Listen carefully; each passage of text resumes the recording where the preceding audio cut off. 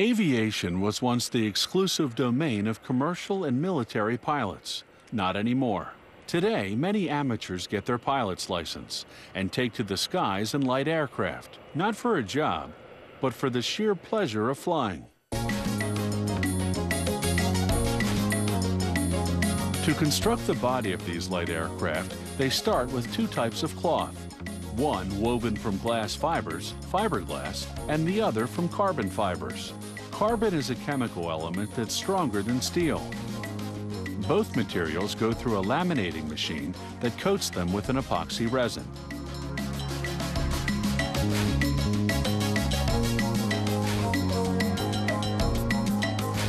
To begin forming the various parts that make up the body, workers lay strips of the laminated fabric into molds. The engineering plans dictate the precise positioning of the strips, which is critical for strength and durability. They lay in carbon fiber cloth where they need to have extra strength without additional weight, like areas such as this, the passenger compartment of the cockpit. To make the fuselage, they sandwich a foam core less than ½ an inch thick between two layers of the fiberglass cloth. The foam also insulates against heat, cold, and noise. Workers coat the edges and joints with resin, filling any voids. Once all the fabric is in the mold, it's time to vacuum bag it. First, they cover everything with a layer of perforated plastic. Then with a breather cloth, which looks like a white wool blanket. Then comes another layer of plastic.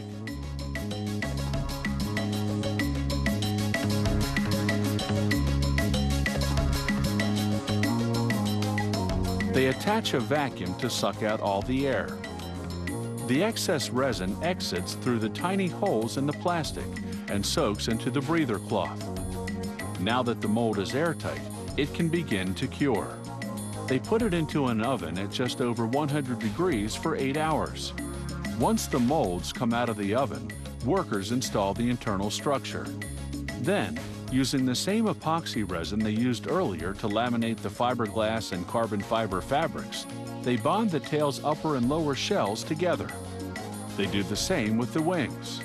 The parts are left to cure overnight. The next day, they finally come out of the molds. Next stop, the trim shop. Workers remove the excess fiberglass and cut out the windows.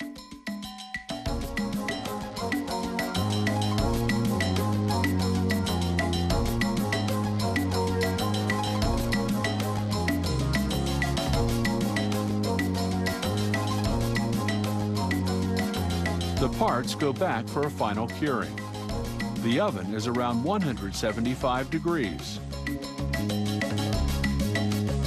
18 hours later, out they come for painting. Workers sand the parts and coat them with an epoxy primer. The finish coat is polyurethane, which resists weathering. Meanwhile, other workers assemble and test various components, such as the electrical system.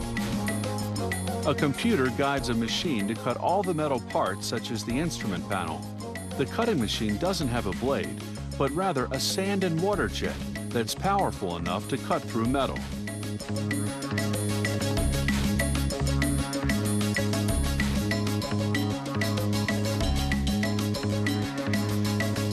A certified aircraft welder prepares the engine mount, the base that will hold the engine in place.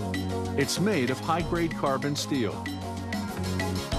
At the final assembly stage, workers install the engine and other previously assembled components into the fuselage. Workers position the wiring and plumbing, then hook them up. They screw on the wingtips, which already have their navigational lights. An avionics technician powers up the airplane for the first time to function test everything. The final inspection takes place where it really counts, in flight.